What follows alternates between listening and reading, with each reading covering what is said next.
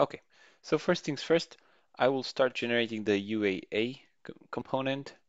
The reason why I do this is because the gateway and the conference will require this one to do authentication. And when generating the projects, JHipster will prompt me for the location of this project first. So it does make sense to start with this one.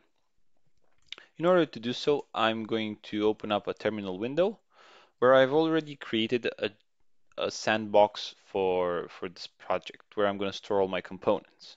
I'm going to go ahead and create a folder for this component, and I'm going to cd into it, and then just run the JHipster generator.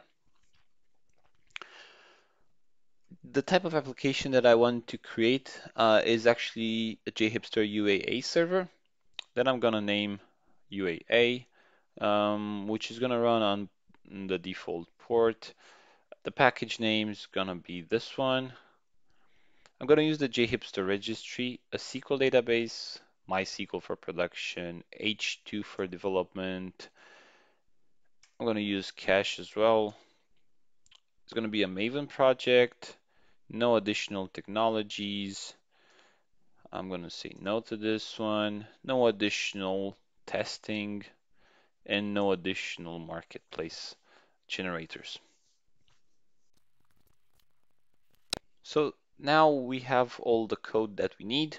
The next step would actually be to generate the CI/CD pipeline.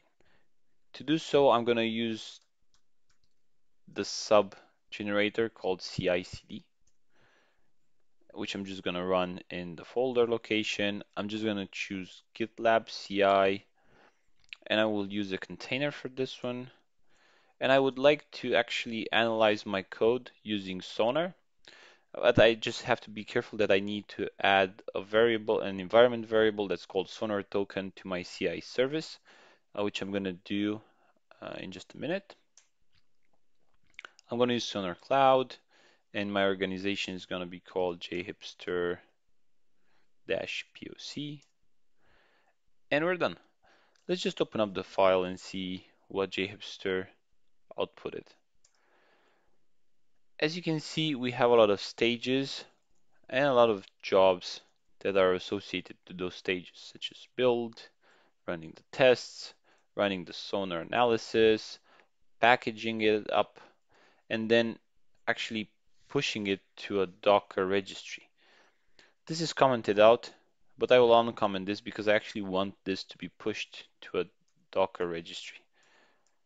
By default, this is actually pushed to GitLab's registry, which is fine. I'll just save this. And then I would like to actually set up the variable on my project. So in order to do this, I'll go back to GitLab, and under settings, CI/CD, I will go to variables, and I will add here Sonar token. In order to get a token from Sonar Cloud, you need to go to their website, you go to your account, and then you click on security. You enter the name and you just generate a new token. Then you just copy the value, paste it in, and click save. And that's pretty much it. Okay, next thing I want to do is I actually want to link my local folder to this GitLab project. Okay, so what I'm gonna do is I'm actually gonna add everything. I'm just gonna commit,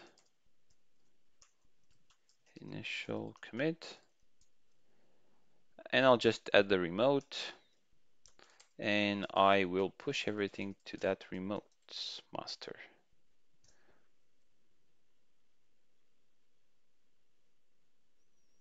Takes a few minutes. Okay. Okay, so everything's now set to master. Okay, but there is one issue that I want to actually go through. So currently, uh, let's just refresh it, and we can actually see that the job, the pipeline has kicked off. Okay. There is one issue that I want to point out that you should pay attention to when using Sonar Cloud, like the free version. So I've named my project UAA, which is a very common name. So already is a project on sonarcloud.io that's named UAA, and I'm actually gonna get um, a failure for this phase. The reason why that's happening is because I'm not authorized to run a sonar scan on that project, which makes sense. So in order to overcome this issue, I will go to my sonar project properties, and I'm just going to change the key over here, and I'm just going to do my name dash UAA. Okay, so let's just add that, commit it, and change sonar key,